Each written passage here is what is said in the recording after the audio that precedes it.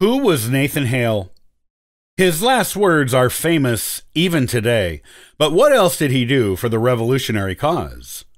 Join me today on this episode of the Ancestral Findings podcast, and I'll talk about his remarkable story.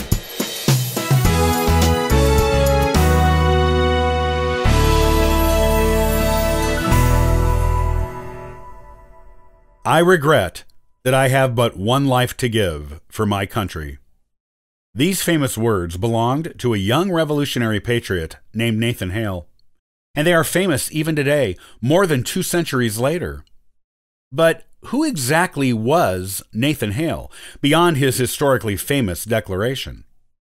Nathan Hale may be among the most quotable revolutionaries, but there was so much more to him than this one sentence, given during this one moment in time during the Revolution. He is a man worth getting to know better. And here is his story. Nathan Hale, June 6, 1755 to September 22, 1776, was an American soldier and spy for the Americans during the American Revolution. He was born in Coventry, Connecticut, to parents Richard Hale and Elizabeth Strong. His family was among the local elite, evidenced by the fact that he was sent to Yale when he was 14. A brother, Enoch, who was 16, was sent to Yale at the same time as Nathan. Only children of elite, usually meaning wealthy and or influential families, went to Harvard and Yale in the 18th century in America, both before and after the Revolution. Nathan had an impressive career at Yale, where he was classmates with a future fellow Patriots spy named Benjamin Talmadge. Nathan and Enoch were members of the Linnean Society at Yale, which was a group that got together to debate things in such wildly diverse topics as astronomy, literature, math, and ethics, particularly the ethics of slavery, a popular topic of discussion among the New England elite at the time. Nathan graduated with honors when he was 18 and began a career as a teacher, first teaching in East Haddam, Connecticut, and then later in New London, Connecticut. By the time he had been teaching for a couple of years, the American Revolution began, and he volunteered to be a part of Connecticut militia. He performed so well in this role that he was promoted to first lieutenant in his first 5 months of service. His regiment was part of the American contingent that fought in the siege of Boston, though Hale was not part of the fighting, due to his teaching contract still being active at the time. It kept him in the classroom and from joining his regiment on the battlefield until it ran out a few months later. Hale's friend and former Yale classmate, Benjamin Talmadge, did not participate in the siege either, but he saw it. After witnessing the siege firsthand, he wrote to Hale. His letter stated Talmadge's opinion about military service for the American cause. One part Hale found particularly inspiring said, "Was I in your condition, I think the more extensive service would be my choice. Our holy religion, the honor of our God, a glorious country, and a happy constitution is what we have to defend." It was this letter from Talmadge that inspired Hale to accept the commission as the first lieutenant when it was offered to him. He served in this role in the 7th Connecticut Regiment with Colonel Charles Webb of Stamford as its commander. The next spring, Hale's regiment moved to Manhattan to help the effort of keeping the British from gaining control of New York City. By that fall, George Washington knew a British invasion of Manhattan was inevitable, but didn't know exactly when they would begin it. He needed a spy to get the information, so the Americans could make better preparations to protect the city. The spy would have to go behind enemy lines and pretend to be one of them.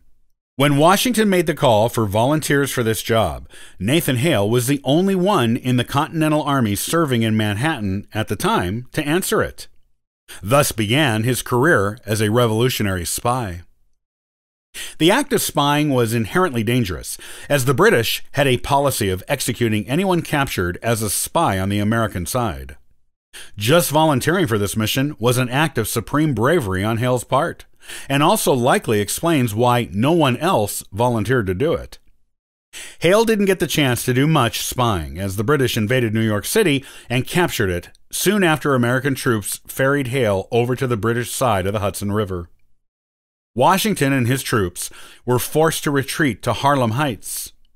Not long after, a quarter of Manhattan was burned down, though the fire was thought to have been started by Americans to keep the city from falling into the hands of the British. Washington and the Continental Congress denied this, and others thought it was the work of British soldiers acting without orders. At any rate, more than 200 American soldiers and sympathizers were captured by the British after the fire destroyed part of Manhattan. Hale was among those captured. A British soldier saw Hale in a tavern and recognized him as an American soldier he'd met before, despite Hale's disguise. The soldier, Major Robert Rogers, pretended to be a patriot to get Hale to reveal himself, which Hale did. Hale was apprehended near Flushing Bay in Queens and taken to the home of British General William Howe at the Beekman House in rural Manhattan. Howe reportedly questioned Hale, and physical evidence of his spying was found on him. Rogers, the man who lured him into giving away his identity, also provided evidence in the case against Hale. After the questioning, Hale, traditionally, spent the night in a greenhouse at Beekman House and requested both a Bible and a clergyman, though both requests were denied. According to British military standards at the time, spies were to be hanged as illegal combatants. Hale volunteered for the spy mission on September 8, 1776. He was discovered by the British and hanged as a spy on September 22, 1776. He was 21 years old at the time he was hanged. All accounts of Hale's walk to the gallows and the speech he gave upon it indicate he was calm and serene, focused and clear in what he had to say. Before the hanging, he asked for and was given pen and paper, which he used to write a letter to his mother and to a fellow soldier. The exact site of his execution is not known, but 4 places in Manhattan today claim that distinction. His body was never recovered by his family afterward, and no one knows what the British did with it. Hale's family erected a cenotaph, memorial with nobody in or under it, to him in what would become the Nathan Hale Cemetery in South Coventry, Connecticut, now a historical district. In 1985, Nathan Hale was officially given the title of State Hero of Connecticut.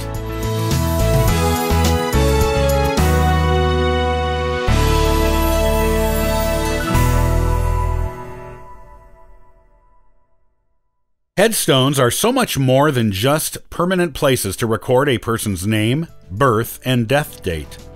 They are little windows into the lives of those ancestors. Join me the next time, and I'll show you how to read headstones that tell a story. Copyright by Ancestral Findings, all rights reserved.